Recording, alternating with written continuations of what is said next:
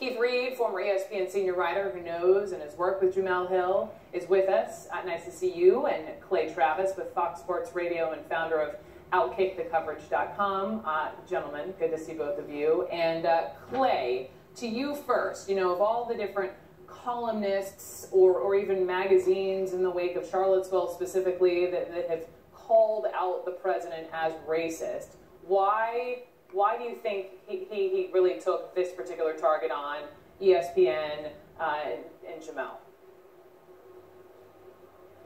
Well, I think because ESPN's not in the business of commenting randomly on political related issues. If you look at their history, they established about 18 months ago that they don't believe their people should be involved in non-sports related political controversies. They suspended and then fired Curt Schilling for saying that he disagreed with the North Carolina transgender bathroom bill.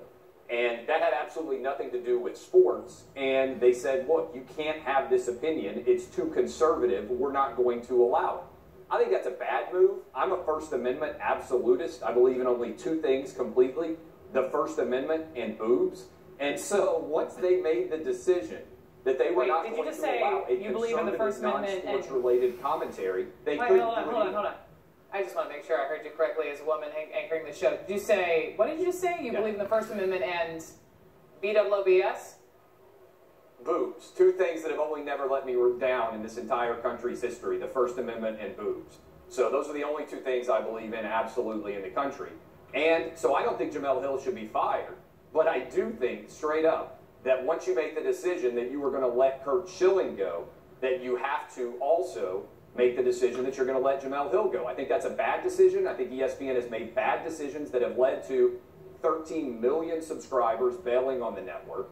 They've made bad decisions that have led to ratings collapsing. Jemele Hill's television show is collapsing. Ratings were down 20% last week over last year. I think that's why she's angry. I think that's why she went after Donald Trump. She's begging for ESPN to fire her so she can work somewhere else. Okay. Keith, what do you think? Listen, I'm astonished at almost everything I just heard. One of the things that, and Jemele's a personal friend, not just a colleague, but a personal friend. One of the things that Jemele's had to deal with her entire career, and many women who I'm friends with in this business and have been friends with in this business for a long time, is sexism, blatant sexism, comments about her appearance, comments about her racially, comments about her inability or perceived inability to be able to comment on sports because of her gender. So for somebody to come on CNN and to say something like, the only thing I believe in a discussion about something... I'm still there too, and I just want to make sure I'm hearing you correctly. B-O-O-Z-E or B-O-O-B-S? Because as a woman, I'm... As in boobs. I believe completely in the First Amendment and in boobs. Those are the only two things I believe 100% in this country. And by the way, Jemele has absolutely nothing to do with the background at all. Did you notice that? He went straight to that. Yeah, you're absolutely right. I did go straight to that. Why would you even say that live on national television and with a female host? I say it live on the radio all the time because it's true and that's what I do. Because I like boobs and the First Amendment, which is exactly what I said.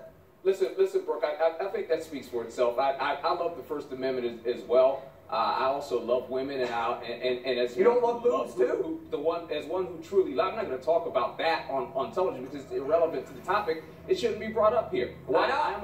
I am a supporter of women in their careers. I'm a supporter and a staunch supporter of women like Brooke, who I've shared the airwaves with before, and like Jemele, who is a personal friend of mine for a long time, and to have her anatomy brought up, to have anyone's anatomy brought up in this conversation. I'm done. This is done. This is conversation over. Yanking mics. Bye.